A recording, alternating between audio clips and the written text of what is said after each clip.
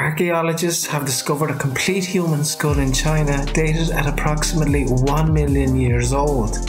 It's seen as a missing link to the branch of Asian Homo erectus that have previously been found on the continent.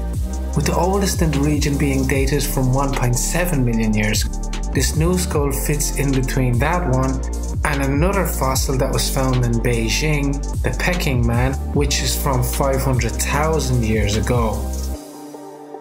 So these older Homo erectus fossils in Asia from over 1 million years ago are out of sync with the linear path of evolution, as in the same time period, and contrary to popular belief, multiple human species roamed the earth at the same time.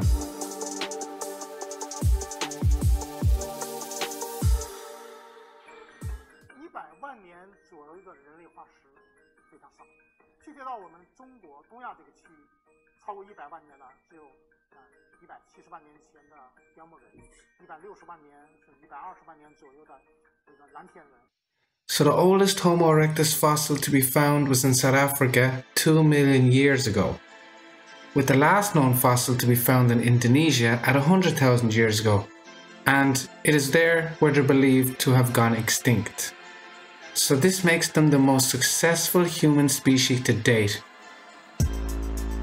So in the latter period of the Homo erectus' time in Asia, they would have coexisted with much bigger, now extinct Ice Age animals, as well as coexisting with the Neanderthals, the Denisovans, and Homo sapiens. But it is believed that we never came in contact with them, as they went extinct before modern humans arrived in Indonesia.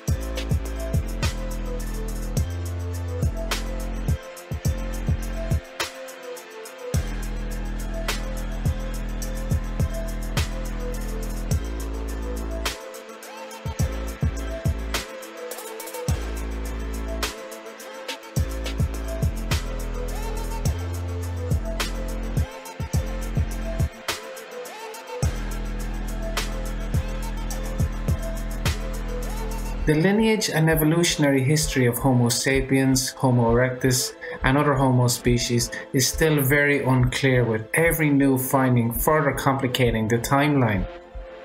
Scientists can only find what comes after a species, not the ancestors of species. So the ancestor of Homo erectus is still unknown.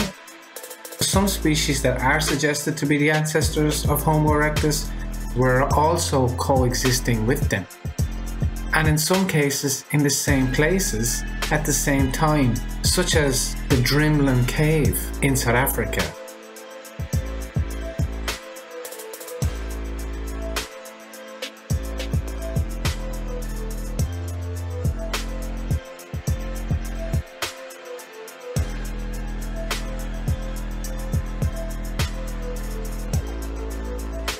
So to put it into context, when Homo erectus starts to appear in the fossil record 2 million years ago, species that are said to be ancestral were still existing at this time and for another 500,000 years.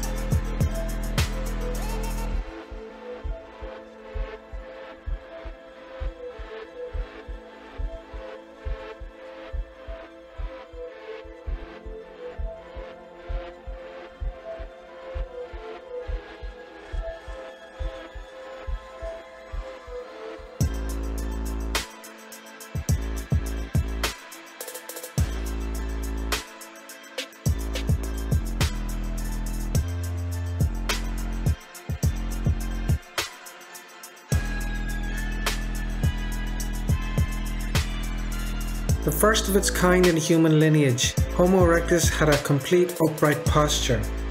They didn't climb trees like the hairy, long-armed species they left behind on the savannas. They had a large brain with fully functioning hands, stabilized feet, and a body adapted for striding locomotion. So they walked and ran in the same way modern humans do today, as well as having hairless bodies just like us, allowing them to travel far and wide. They're the first completely terrestrial human species. The ability to control fire and the development of stone tool making opened up a whole new world where once their ancestors were the hunted, the Homo erectus were now the hunters, signaling the origin of the genus Homo. The first steps were made by Homo erectus on a journey that would see them dominate regions of the earth for 2 million years.